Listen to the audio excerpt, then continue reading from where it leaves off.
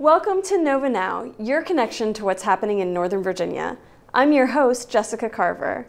The James Monroe Museum first opened in 1927 and is located in historic downtown Fredericksburg. While the museum is home to the country's largest collection of artifacts related to our fifth president, it also hosts events. Here to tell us more about those events is Scott Harris. Welcome, Scott. Thank you very much. Thank you for coming. So before we talk about the events, James Monroe, fifth president, what else about Monroe is remarkable? What should we know? James Monroe had one of the great resumes of anyone who's ever been president of the United States. He served at the local and state levels and legislatures. He was governor of Virginia 4 times. He was a cabinet secretary, was a diplomat, and had 2 presidential terms that made him one of the most popular chief executives in his day that have ever served. So it was a remarkable career of public service, forged in his service in the Continental Army during the American Revolution, where he was wounded, and took those principles and let them guide his subsequent career. So he's a remarkable person, seemingly present at every major event of his times, and fascinating to explore and educate people about. Wow. So if people want to learn more about Monroe and they're coming to the museum, what can they expect to experience there? What they would experience is a collection of artifacts and images that span his life and career, that include things from his youth, from his Revolutionary War service, clothing that the Monroes wore in their daily lives, as well as for official functions like the coronation of Napoleon that he and his wife were present for. You see everyday household things like a little ivory day planner, literally little slips of ivory that Mrs. Monroe had each day of the week on, and she could write tasks and memos down. It's like the first BlackBerry. Wow. Have furniture used in the White House that the Monroes had acquired and had to use because there was nothing there. They moved into a rebuilt White House after the War of 1812. And their furnishing of the building would sort of set the style that we understand the White House to have. And we have pieces that were used for that. We have some of the first presidential china that was ever ordered, the first set ordered by the Monroes.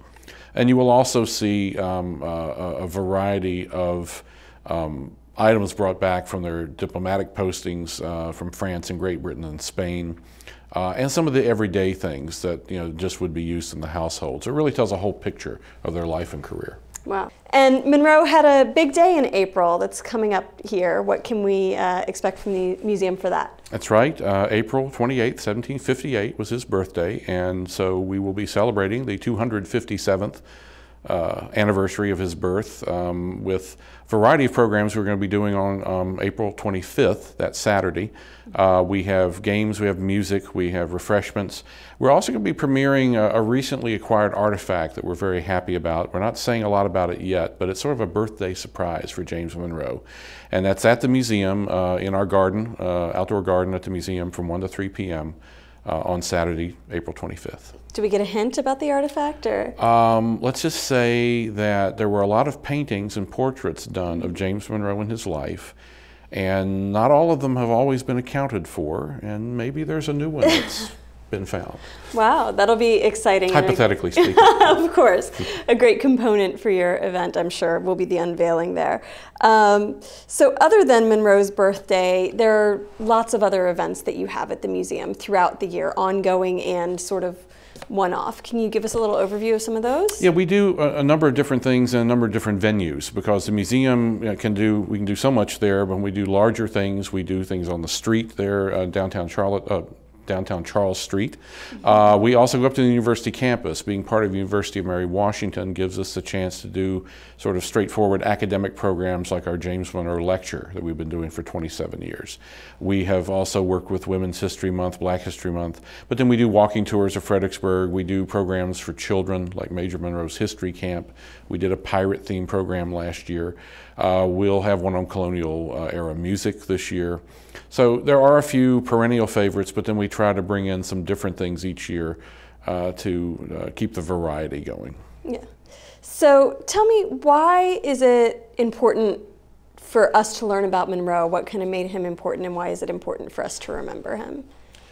When you look at any person's life and career, you're looking at what they did to express the values that were important to them. And for Monroe, it was public service. It was devotion to what the American Revolution meant, what the founding of this nation meant. Mm-hmm. It wasn't always a perfect symmetry. He was a slave owner. He had to confront the issues of slavery both in his personal life and his government policy. And like Jefferson and others of his era, he didn't find what we would consider the best solution to those things. He supported repatriation of freed slaves to Africa. And so the nation of Liberia was founded with Monrovia as its capital. Mm. So that's a dimension that we're looking more at. Policies on Indian removal. And so we look at the whole career of this man, we look at the things he was involved in, and we try to relate some of those issues and values to present times to give people a sort of sense of perspective. And there are a lot of museums that are trying to do that today. They're not just talking about facts and dates. How do you relate values and issues that have sort of a timeless quality to them? So it all sounds fascinating, and I'm just wondering if our viewers want to get more involved with the museum. What are some ways that they can be involved? Well, they can visit. We'd certainly welcome that. We certainly welcome folks' support through joining the Friends of the James Monroe Museum. About 25% of our budget does come from private sources. We are a state entity, the University of Mary Washington, but like other state entities, we've seen budget cuts, and we can never be sure how that'll go year to year. All of our public programming, all of our artifact acquisitions are funded through private sources, so it's an extremely important part of our support and a really vital way for people to be a part of us. Okay, great. Well, thank you so much for joining us today, Scott. Thank you.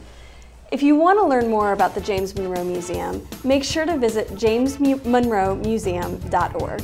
I'm Jessica Carver, and thanks for watching Nova Now.